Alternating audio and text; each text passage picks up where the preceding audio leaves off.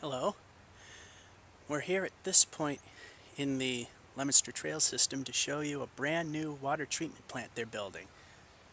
The city has to build a new one because they need a plant that can actually treat the water instead of using chlorine to do the job.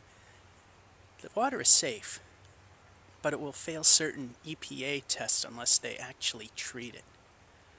But for right now, the chlorine works. So you can see, trail closed during construction. There's no construction right now. Let's go take a look.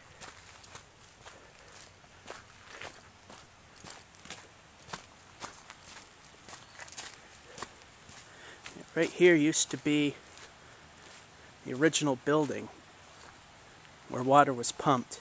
It was never treated. And here's the new building.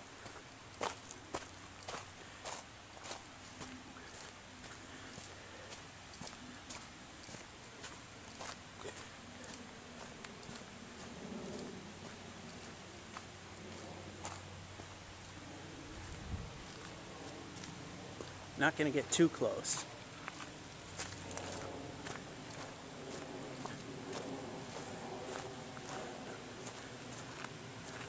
These must be the wells where the water's going to get treated. And that must be where the actual treatment process is going to be. I'm not sure. It's a lot of lumber. I'm surprised they're going with wood.